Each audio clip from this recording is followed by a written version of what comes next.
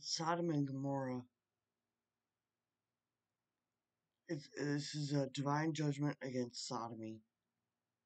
San Francisco Company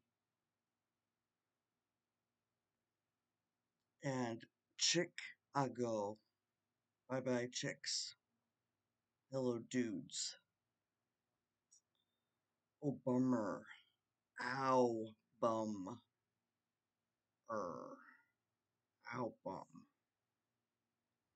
Why the pandas are being sent back to China. Panda eyes. Sodomy. Sex crimes. Any place that's associated with that. So, San Francisco, Chicago, um, the the children,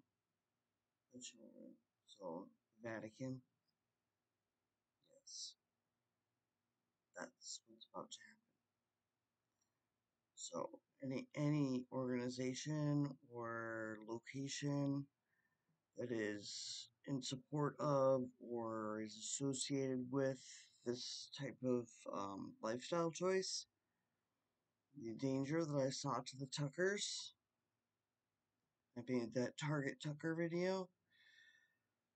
I had been thinking just hate crimes kind of stuff. Brandon Tina, I talked about in Nebraska in that video. A lot of things I talked about in that video, Target Tucker, but that's what I had been thinking. I had not been thinking Sodom and Gomorrah divine judgment. But now, mobs could be the tool that is used to exact divine judgment on these people. It might not be sulfur stones falling from the sky, it might. Volcano eruption would send sulfur stones up and then down. And if it was a violent enough eruption, they could actually come from far away and look like they were just coming from the sky. Like, whoa, where did these sulfur stones come from? You know? That would be a hell of a blast. It seems like you would know where they came from if it was from a volcano. But it could be that it happens in different ways in different locations based on the tools at hand, the handiest tools at hand. Like in America, it could be mobs, or it could be nukes.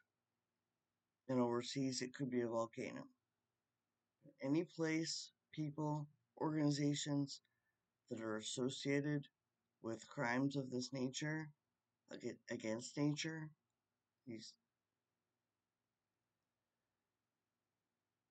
crimes against fertility. The hokey pokey really is what it's all about, and you need a PP to make a BB. I don't know why, L, but that's what's about to happen.